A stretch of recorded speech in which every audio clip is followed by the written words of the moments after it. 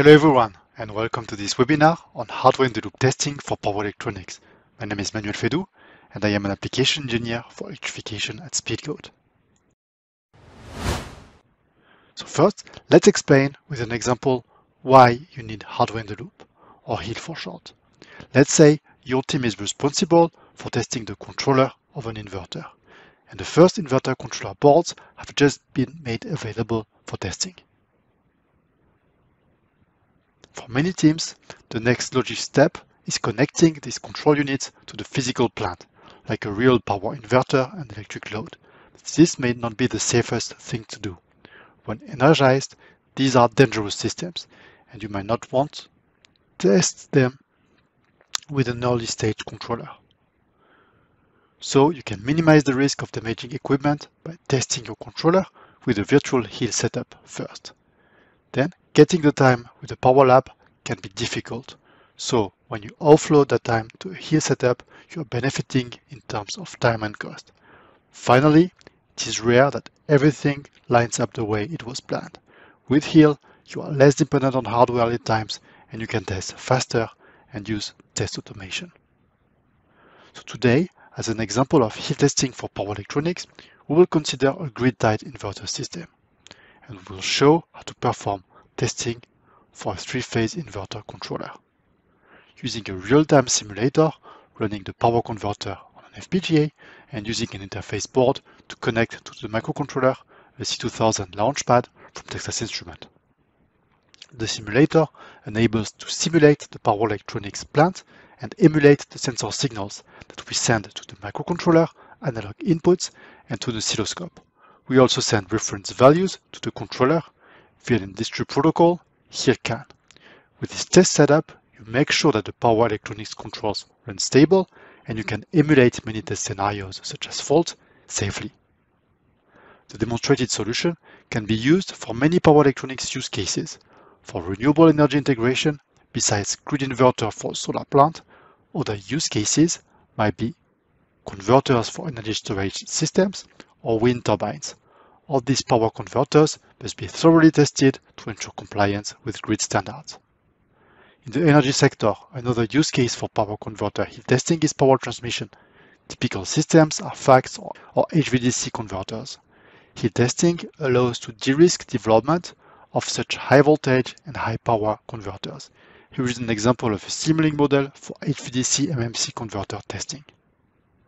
Next, we can mention onboard power converters driven by electrification of automotive, aerospace, and marine systems.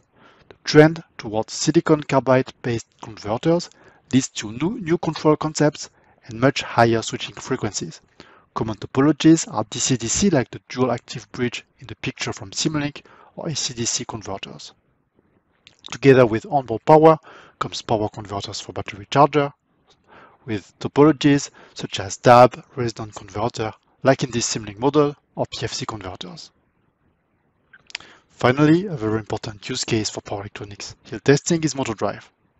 You can find electric motors everywhere, so this could be electric vehicle drives, locomotive drives, industry drives, and many more. Topologies can be 2 or 3 level inverters or modular multi-level converters. One MathWorks success story for power electronics HIL with MathWorks and Speedgoat tools is Leonardo DRS, building large-scale power electronics systems for propulsion motors. Leonardo DRS used power electronics HIL to design and test the power electronics controller. For this, the propulsion motor and power converter were modeled and simulated on a real-time target machine. Because switching effects of the power converter are important for control strategies, the planned model required time steps in the order of microseconds and less. For this, the planned model had to be executed on an FPGA. With HIL, the power electronics controller can be tested against physics-based plant models, including edge case scenarios, without worrying about blowing up equipment. Moreover, this HIL simulator was used as a digital twin of the final system that is used to recreate and troubleshoot issues reported in the field. Now, what exactly do you need to implement a HIL system? There are typically 3 main components. First, your system under test. This includes the production controller that requires thorough testing and the additional real components like domain controllers, sensors, and actuators. Second, a hill test bench, including a real-time simulator where you run a digital twin of the plant together with emulated plant components and I/O modules supporting data acquisition, signal conditioning, and communication with the system under test. Third, a workstation running application software that supports setup and operation of the hill test bench. This leads us to the key enablers for hill testing of power electronics. First, we need to simulate the power electronics system. This means the power converter itself, electric circuits, and the environment, such as a solar plant or a battery. Then, we need to interface to hardware through analog and digital signals, power interfaces in the case of power hill, and industry protocols. Finally, we need to integrate testing workflows. We need instrumentation, test automation, and to generate reports. So, today we will cover real-time simulation of power electronics systems, then controller hill and power hill workflows, and finally, test automation. So, our first goal is to simulate power electronics systems in real time. Considering an inverter or any power electronics topology, we can choose different levels of modeling fidelity. An average model for power converter can be great for many applications, such as system-level controls. To validate switching events and analyze switching harmonics, we need a switched or subcycle average model of power converters. And when considering switched model, the time step requirements will depend heavily on the switching frequency. The switching frequency depends on the type of power electronics devices used by the converter. It can go from a few hundreds of hertz to hundreds of kilohertz. Note that for capturing some switching dynamics, the sample time of the simulation needs to be several times faster than the switching frequency. So we need to choose the modeling technique and the simulation technology very carefully, depending on the topology, the switching frequency, and the use case. High fidelity switch simulation are great for desktop simulation because you can simulate the dynamics of each power electronics device, like the MOSFETs and the diodes in that simulating model. Also, in desktop simulation, you can use variable step solvers with zero crossing detection. However, this level of fidelity often does not allow real-time simulation. For real-time simulation, we'll consider the following three approaches in today's webinar that cover most hill use cases. First, average simulation, where PWM signals are averaged over one period and where current ripples are not simulated. This can be perfect for control system studies or system-level studies. Then, we will look at subcycle average models, with averaging over a fraction of one PWM period. If performed on CPU, it allows to simulate the electric network with a time step down to around 15 microseconds and thus capture current ripples for switching frequencies up to around 10 kHz. This is ideal for many thyristor or IGBT-based converters such as grid inverters, HVDC converters, and many more. Finally, if performed on FPGA platforms, subcycle average modeling allows time step below 1 microsecond and is ideal for switching frequencies up to hundreds of kilohertz. Let's look at modeling techniques in more details, starting with average value on CPU. For average value, we compute the average value of a PWM signal over a full PWM period. This means that the averaging algorithm delivers a duty cycle between 0 and 1 to the model. The time step of the model is the same or larger than the PWM period.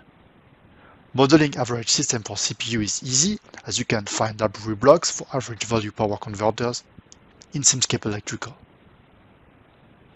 PWM signals can be captured with 10 nanosecond resolution using Speedgoat FPGA configurable I/O modules.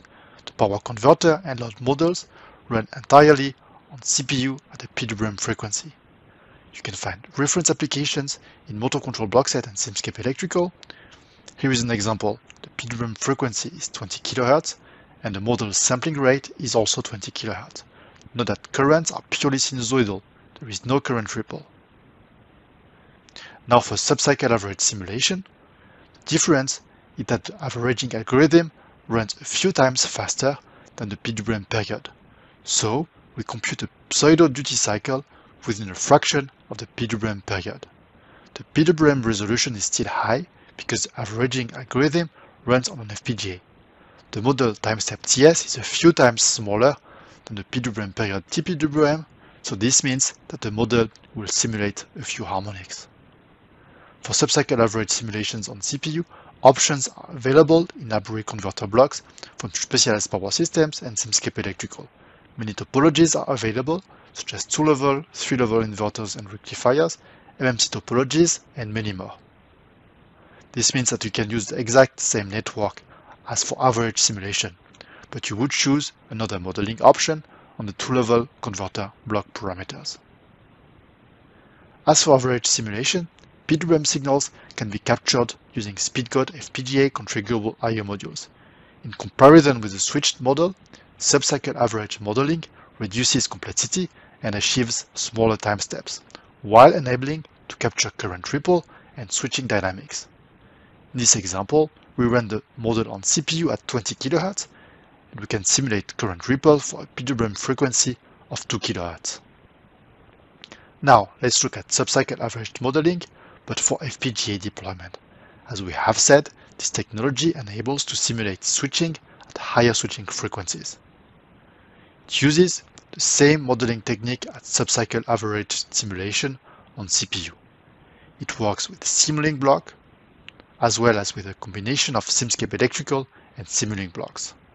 Converters can be modeled as a combination of a linear circuit in Simscape Electrical connected to the averaging logic in Simulink. The averaging logic maintains the power balance of the converter inputs and outputs, and this method provides high PWM resolution and switching dynamics simulation for high switching frequencies.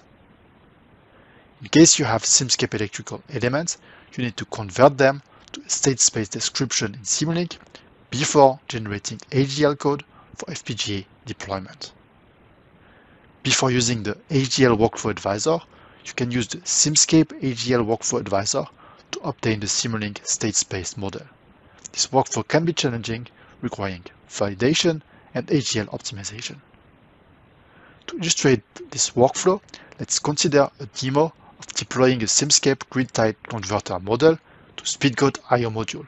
This is based on a shipped example in HDL coder documentation from MathWorks.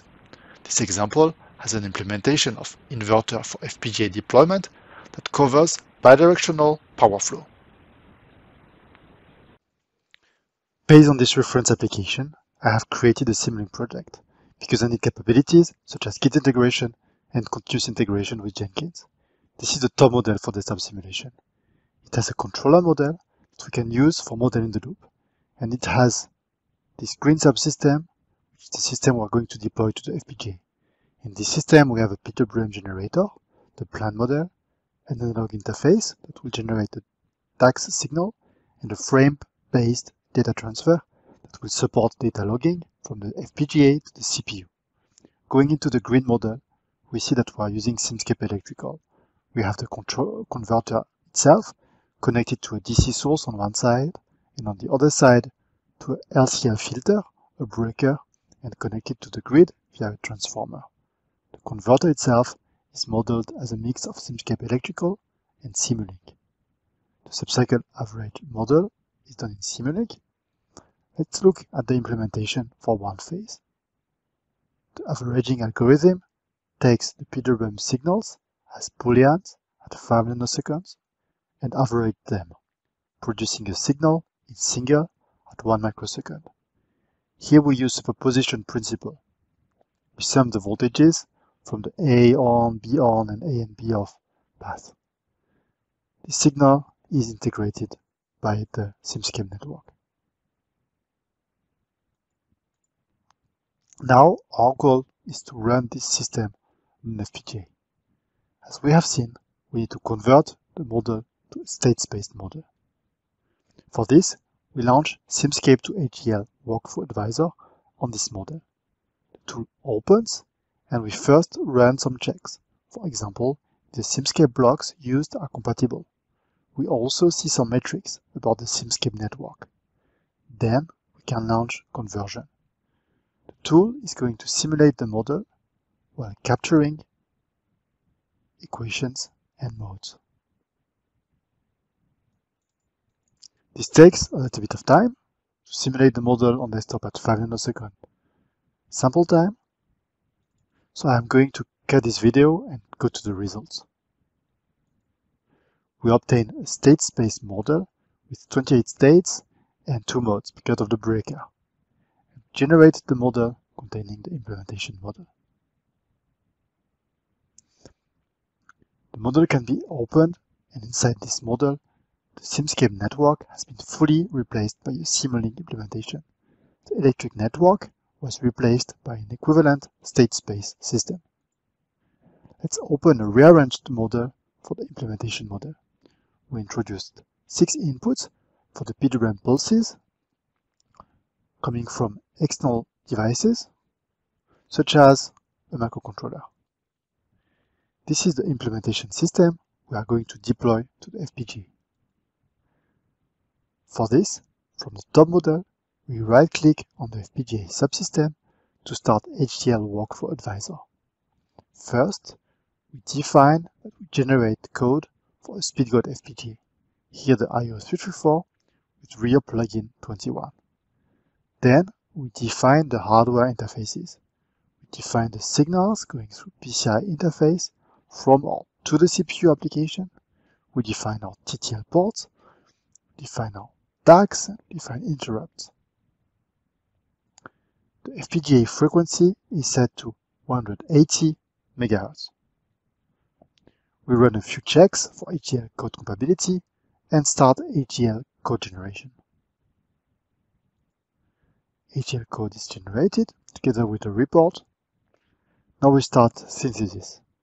Exciting the VADO is called to synthesize the bitstream. Bitstream generation completes after quite a long build time. Next step is to generate the Simulink real-time model. This is a model we can deploy to the real-time target machine. Now the green subsystem is pretty much empty and only contains the interfaces from the CPU model to the FPGA. For example, the setup block defines which bitstream is deployed on the FPGA. Now let's take a real-time model. On the click of a button, we can run the real-time simulation.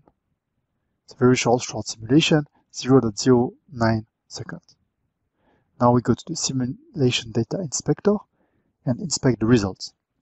We plot phase currents on the top and phase voltages on the bottom, all in per unit system. Here, note that we log the signals with a 1 microsecond resolution and that we inspect the current ripple. I have loaded results from a previous simulation on desktop so that we can compare results from desktop and real time. You see that running the plant on the FPGA introduces a delay between the desktop and real-time model. However, this is not going to impact closed-loop testing when introducing a microcontroller. Now, to show the versatility of the model, let's change the frequency of the grid to 400 Hz, like for an aerospace power system, and change the switching frequency of the PWM to 100 kHz. We update the parameters in MATLAB's workspace and restart the real-time application. You see that now the grid frequency is 400 Hz compared to the 60 Hz we had before. And if we zoom the phase current, we can see the 100 kHz current ripple, which has a small magnitude, but it's simulated accurately.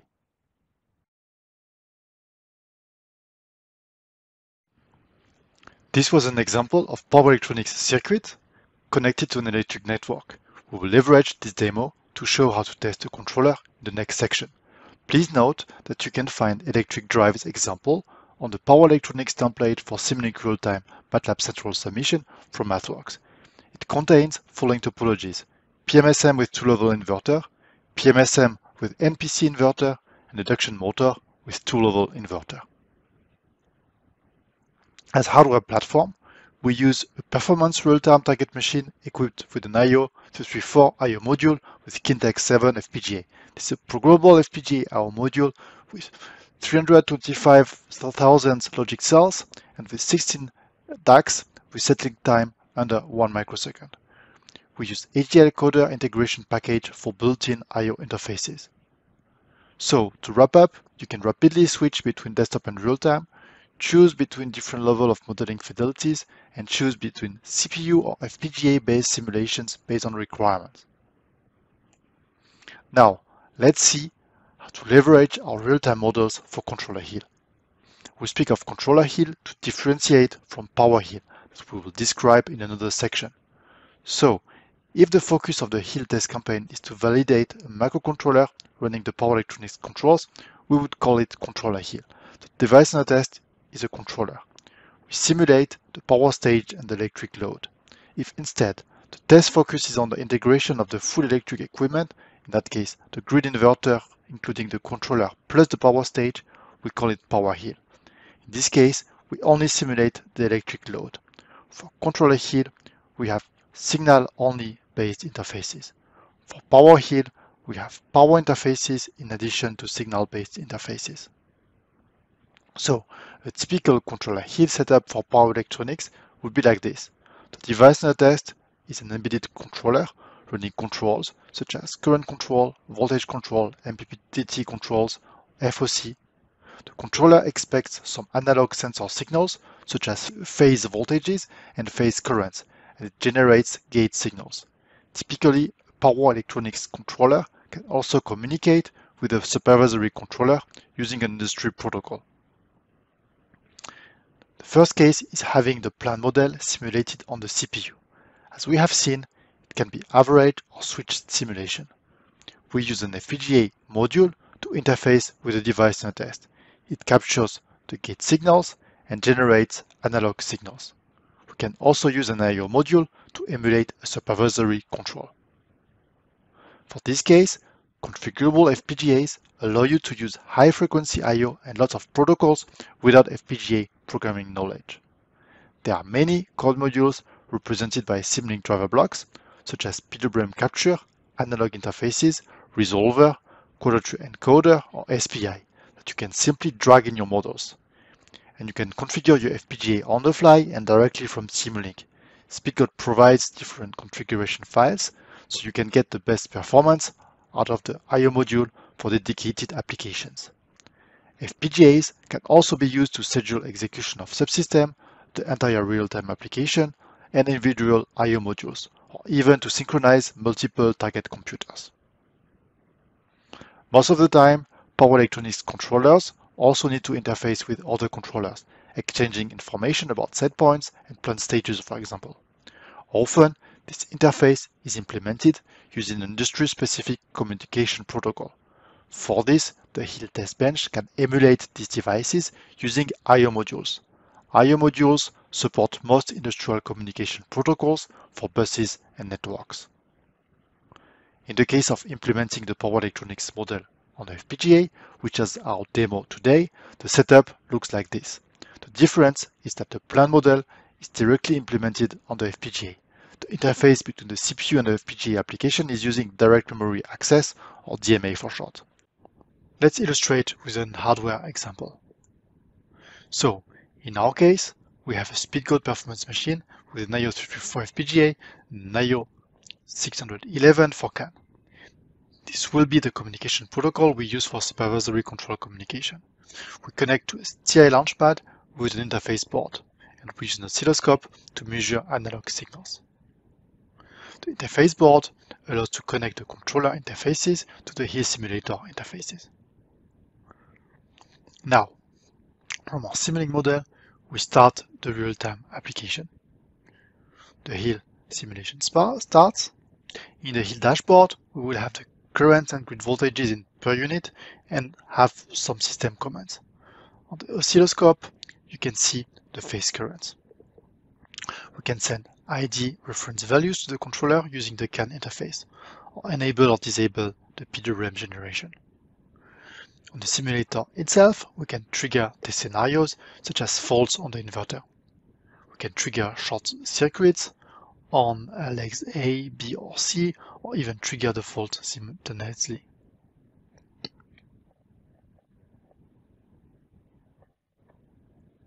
To wrap up, use FPGA digital and analog channels to emulate power converter interfaces, leverage industry protocol support, and test your controller as if connected to a real power electronics converter.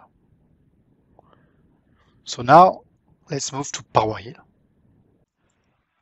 PowerHeal consists in testing electrical equipment with a high voltage interface, like a power amplifier.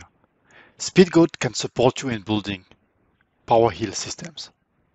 Here is a diagram of a PowerHeal test bench. In the PowerHeal setup, the power amplifier provides a powerful link to the equipment on test that, thanks to its interface algorithm, keeps roughly the same instantaneous power as in the simulation. Speedgoat offers fully customized rack systems for your PowerHeal test bench, including working setups for grid emulation, motor emulation, and battery pack or cell emulation, including selection of suitable power amplifiers from various vendors according to your voltage, power, and bandwidth needs. Let's illustrate PowerHeal. We'll be using PowerHeal to commission a grid-tied inverter rated at 15 kVA with a 2-level 3-phase inverter topology and including an LCL output filter.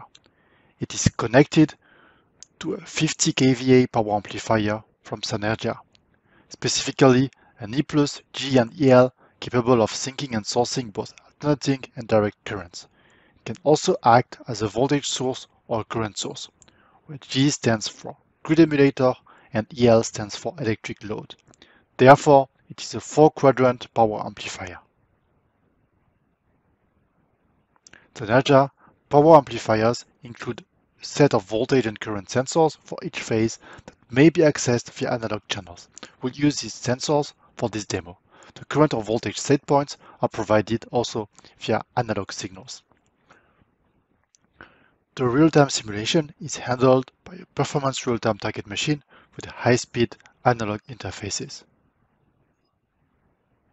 It is running a Simulink model composed of the rest of the electric system and interface algorithm. We also connected a power analyzer in between the power amplifier and the grid-tied inverter. In the Simulink model, we have the electric model of the rest of the system on the left, the interface algorithm in the middle, and the analog interfaces to the power amplifier on the right. We've added also an overvoltage protection in case there is an unstable behavior in the model. The CPU-based simulation is running at a sample time of 50 microseconds. It is a good practice to test your interface algorithm connecting the rest of the system with the equipment on the test in desktop simulation prior to PowerHeal testing. For that reason, we use variant models to go between desktop simulation and PowerHeal testing. In the desktop simulation, we have a representation of the equipment on the test. For PowerHeal, we just need analog input and output interfaces to the power amplifier. Let's now run the real-time simulation and enable PowerHeal mode. We deploy the model to the real-time machine on the right. It is running the rest of the system in real-time and providing references to the power amplifier. We have set an 80 volt RMS phase voltage for the test. Once we enable the power amplifier, we can see this voltage also in the front panel of the Synergia power amplifier. With our simulation, we can easily start or stop the operation of the power amplifier. When the PowerHeal setup is operational, we'll go to the control panel of the grid-tied inverter and carry out the grid synchronization and then test the current controller to provide power to the virtual grid. So to wrap up, you can test power converters and electric equipment with PowerHeal using interfaces to power amplifiers.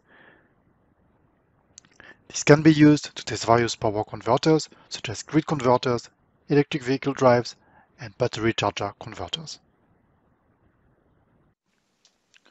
We'll finish this webinar by demonstrating some solutions for automated testing.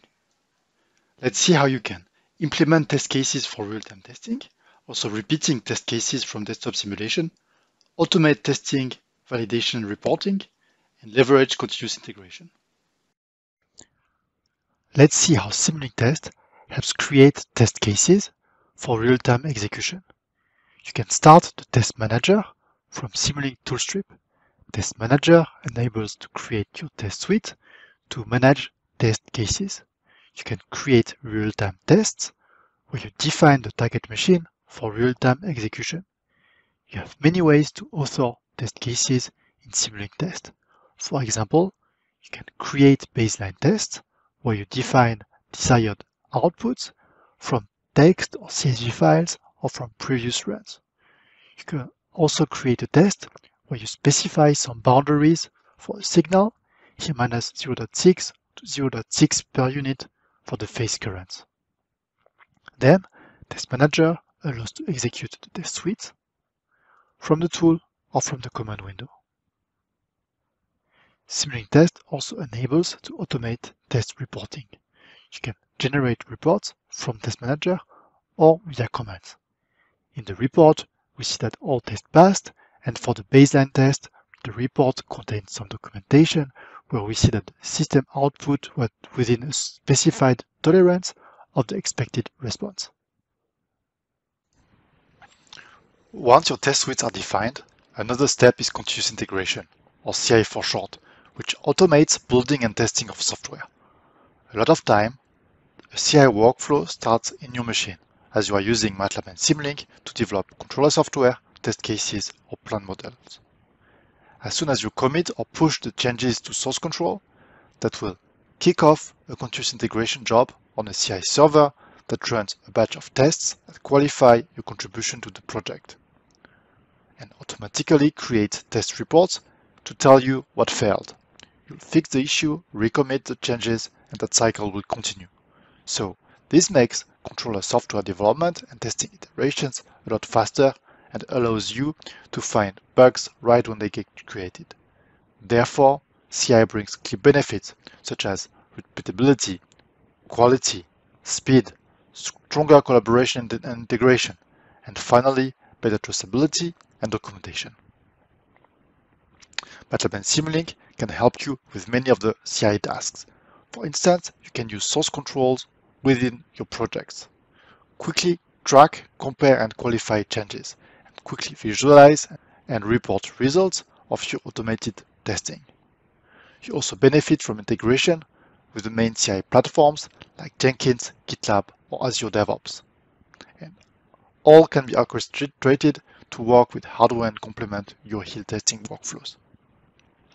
Let's now conclude this webinar with a few takeaways. You can use different levels of simulation fidelity and various technologies for testing power electronics components and systems in real time. Interface with controllers or electrical equipment and automate and integrate testing. And you benefit from an integrated workflow from end to end in Simulink. Many thanks. You want to learn more about real-time controls testing? Then find additional content linked here.